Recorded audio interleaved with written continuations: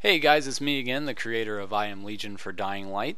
I'm here with a quick video to talk about the new features of the installation along with how to add other mods to I Am Legion afterwards. If anybody was having any issues such as crashes or anything like that with the prior versions, this mod is specifically for you guys, this new installer that I've worked on. What we're going to do is, before we get started, we're going to go ahead and go over to My Documents, Dying Light, Out, and Data, and then in this folder, if there's anything in there whatsoever, go ahead and delete it. Even if it's other mods, we're going to want to reinstall those afterwards along with this tutorial video so I can make sure everybody's on the same page so we can eliminate any future issues anybody may be having. So once this folder is clear, you can go ahead and whichever version you've selected, either Ultimate Survivor or Survivor, go ahead and run the installation. Once the installation is started, we're going to go ahead and hit the next button, and you're going to see this folder location that it's asking for. This is looking for the DW folder in your Dying Light installation. This is not the same for everybody. If everybody it was on Steam, then I could easily make it a default, but some people are running a non-Steam version of the game. So go ahead and select where your Dying Light is located, look for this DW folder and hit select folder. Once you have that selected, go ahead and hit next. Now before I hit install, I'm going to go back over to My Documents. This will also be installing other files on top of your Data 3 into your My Documents. Both are required in order for this mod to work with everybody else, so that nobody gets any errors with the cannot join during co-op and that kind of thing. Everybody has to be on the same standard. So we're going to go ahead and hit the install button.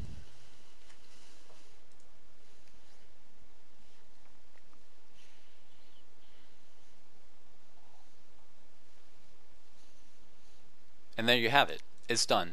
Everything's installed on your system. You should be able to run Dying Light and play the mod without any issues from this point on. When you go to delete this, if there's any updates or anything like that, you can either run this file or go over to your My Documents, add and remove to remove this mod, and when you hit uninstall, it should automatically remove everything to set you back to a default version of Dying Light. So that way if you're playing with someone who's on a default version that doesn't want to use mods, you don't have to sit there and nitpick and pull everything out yourself. The installer will now do it for you.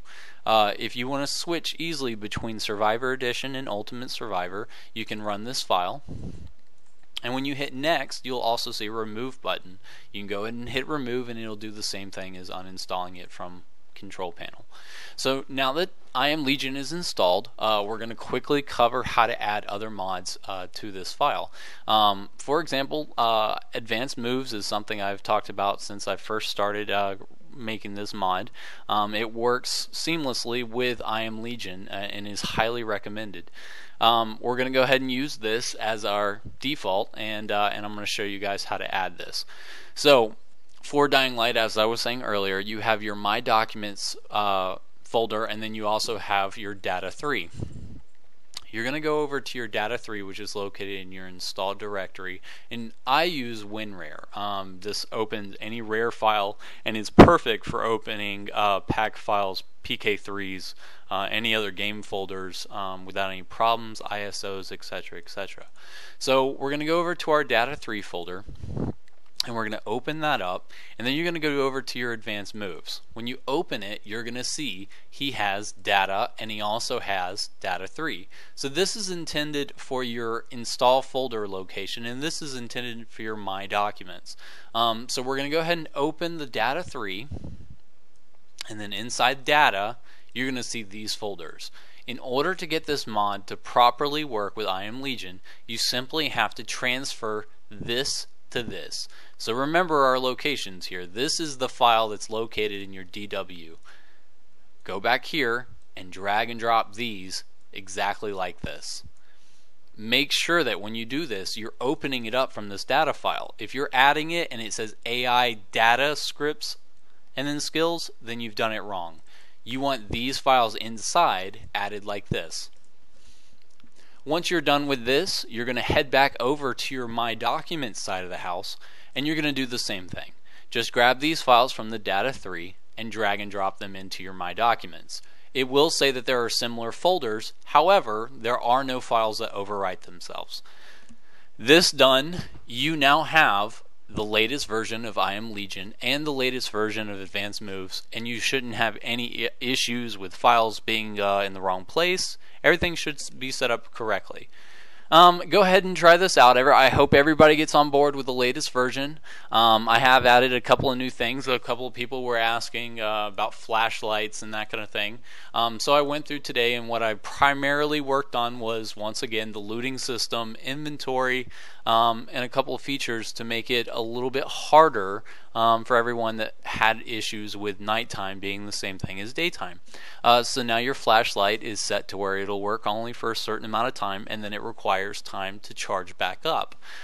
You can use this along with your UV flashlight to try to navigate at night, but I've also made it to where I've increased the realism for flares. If you actually look up how long flares are supposed to burn, flares are supposed to burn for the standard of 15 minutes. So this is now reflected inside the game. It will actually burn for 15 minutes in-game. Along with the upgraded versions of the flares, which you get through a quest, is 20 minutes, I believe. So now that your flashlight wears out, and your UV flashlight, we all know that one wears down, I increased the time just a little bit because the view distance is much greater with the UV flashlight than it is with a regular flashlight. So this is good for quickly shooting through the dark to try to plan a course and evade and get out of there if need be. Along with these flares that you can throw out through the city, I would recommend before you get started on a quest throwing a couple of them around the city, the area that you're going to go and try to get in, and then use them as pointers to get back to where you're trying to go, or use them to illuminate the city and try to stay around those areas so you're not constantly in the dark from your flashlight burning out. While this is not as realistic as I would like, a lot of people are saying that because the hard mode already had it, that they kind of wanted to see it back in the game. I took it out just because I simply didn't. I mean, if I go buy a flashlight from Lowe's Hardware, I don't expect it to only last for 3 minutes in the dark before needing new batteries, but to each their own. The difficulty is now increased a little bit, so you kind of have to be more strategic in your night play. A couple other features that were added, I went through and completely redid all the weapons that are DLC related, the Punk Queen and all those weapons that you got from the beginning. For some reason they decided to use weapons that like the baton, and one of them was like the wooden table leg, and like all these other weapons that were nice later on in the game. For some reason they decided to use the DLC weapons as the beginner weapons. So I kind of went back and tried to make it to where I would even attempt to create these weapons, which before I never really have. I paid $15 before the game came out for these weapons, and I've never really used them. So I went back and I changed things to where they do have certain perks. For example, they last a very long time. So if you need a good durable weapon that'll last a long time, that's good for smashing heads, cutting arms, and that kind of thing, then these weapons are now a viable option. I also went through and messed around with the loot options a little bit more because of this mod, and I made the point with a few people that have been asking about humans. If you're a human survivor, there's a reason that you survived this long. So why do we have AI that are walking around on the ground, not climbing buildings, not evading? So to kind of help with this until I can find a better method, I have made it to where enemies now drop things like firecrackers, and they drop Molotovs, grenades, and that kind of thing. Weapons that you would use to distract zombies, they now carry. In the future, I would like to make it to where they actually use these weapons, such as Molotovs and firecrackers, to draw away enemies, but for now, that's the best I can do until a later version.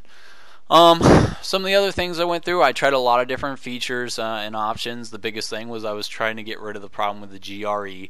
That one is still elusive. I'm still going to have to mess around with some things later.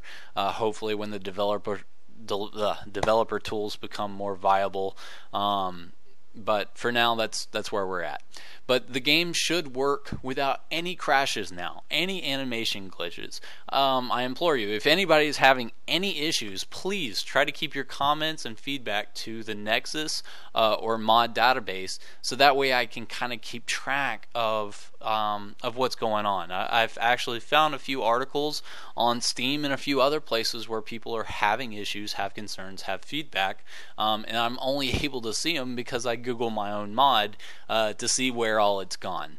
And so I would like to try to keep everybody in one area so we can continue to build this mod, or I can continue to build this mod and make it into something that's enjoyable for everyone without, giving that initial like kick, oh my gosh, it's crazy kind of thing. But then once you're level 18, you start to feel like there's no need to play the game anymore. So I'm going to continue to work towards this, and I need you guys to continue to give me feedback and let me know what's going on. If anybody is still having issues with installing the mod, please let me know, and I'll address it as soon as I can. But until then, enjoy version 1.12. If you do not like the new upgrades, the grenades being dropped by humans and all these other things that I just briefly talked about, you can still use version 1.11. I won't be offended. Just leave me a little comment. I did create a forum section where I really do need more people to get on and start giving me pros, cons, what they like, dislike, so that way I know which way to kind of go with the mod. And it's not going to be based entirely on one person's opinion per se, but if I start to get a lot of feedback that something doesn't make sense, I will fix it. So until the next mod, it might be a little bit, but I have a lot of stuff going on. But please continue to donate, support, get the word out, and I hope everybody enjoys, and I hope to see everybody in Haran.